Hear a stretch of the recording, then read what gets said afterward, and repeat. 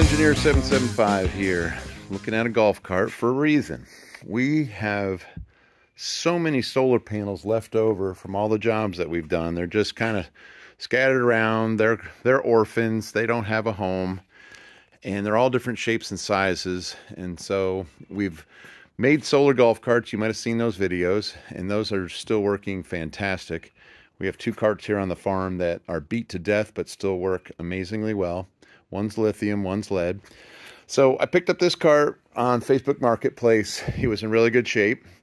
It's a 36-volt cart, just an easy go, nothing fancy, but in really good shape. So I bought it sight unseen, and so my goal was to see if I could just take this cart that's a good working cart in good shape and just convert it to solar and see if I can get rid of some of these panels. So, and as a filler job for the guys, just to go ahead and convert it. So what we're going to do, because the cart works, everything works great on it, is just put a bifacial solar panel on it, and then get the Genasun 36-volt lead acid charger, the buck boost charge controller, and add it to the battery.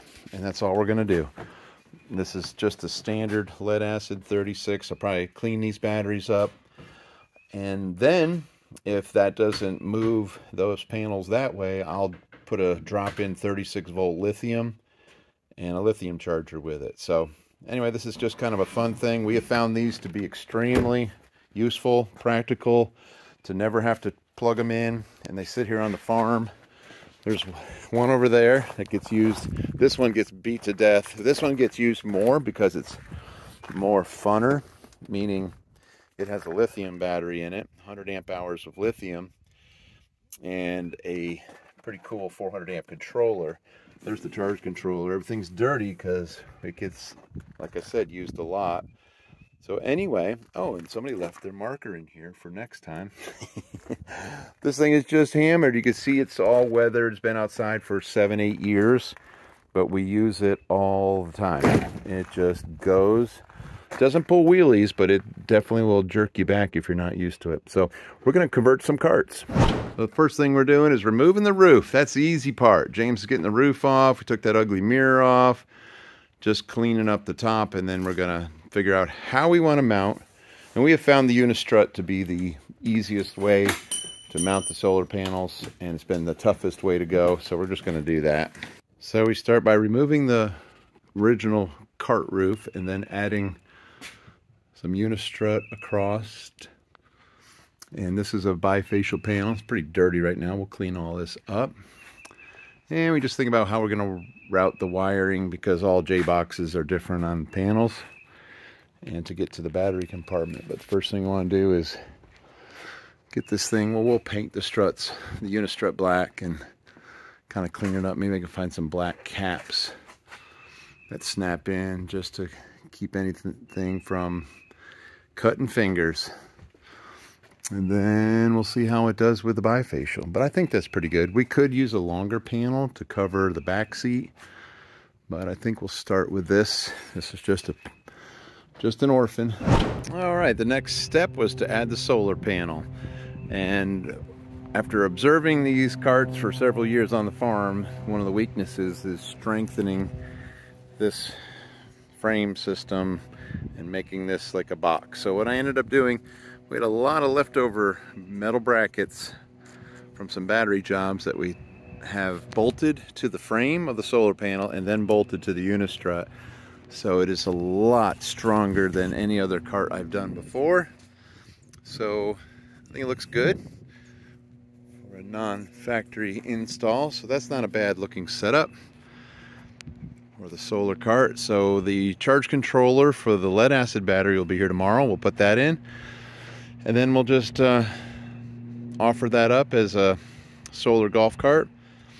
And if it doesn't sell that way, I might add a 36-volt, 100 amp hour lithium battery and play around with that. And I'll have a different charge controller for that. So this is kind of a first cart that we want to sell. So we bought the cart, we want to add solar to the cart, and just show everybody how awesome it is to have a cart that just basically runs itself. So that's been a lot of fun. For our other carts that you see around here, they just sit out and they charge all day long. And so when you get on these carts, the battery's always at 100%, and you're like, why is this thing not charged? It's always charged. So I just got the Genasun charge controller in. This is the Buck Boost controller. It is waterproof, so it's all potted and protected and fuse protected. So this will be going in with this battery. So we pulled the battery out of the golf cart.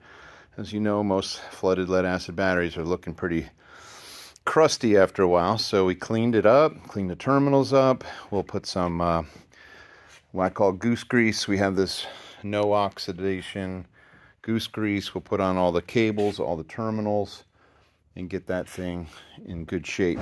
My unfortunate panel graveyard, my Orphan Panels out here, all different brands. One of this, two of that. These are some Q cells here. I've got HTs.